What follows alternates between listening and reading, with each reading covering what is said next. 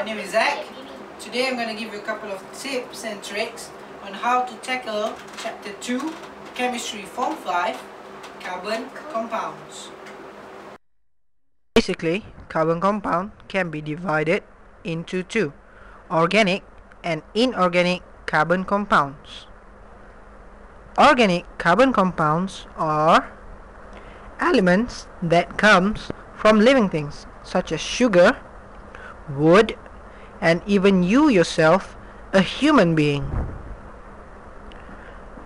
Inorganic carbon compounds are elements that originate from non-living things. For an example, carbon dioxide and carbon monoxide.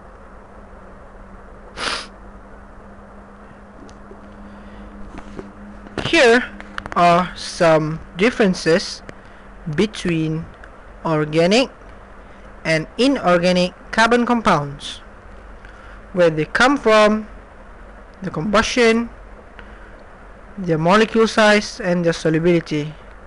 Organic carbon compounds are what we're going to focus on in this chapter. They are alkene,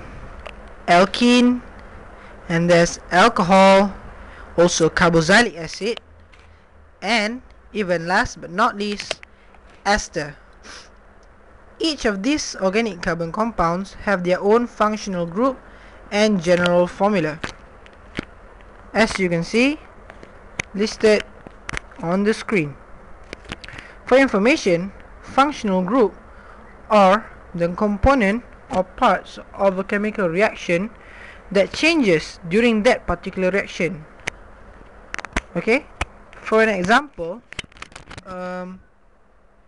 in a chemical reaction involving alkene, the double bond that combines the carbon and carbon will break to form new compounds, such as this one being shown right now.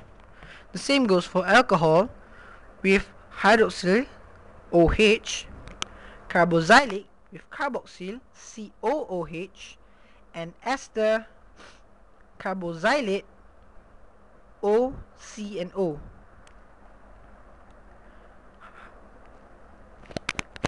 These are all at SPM levels, as you are really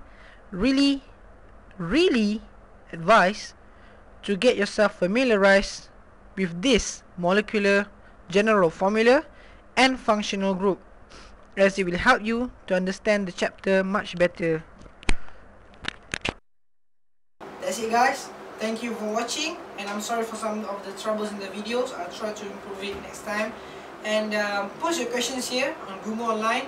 Tell your friends, like our Facebook page, and see you next time. Bye.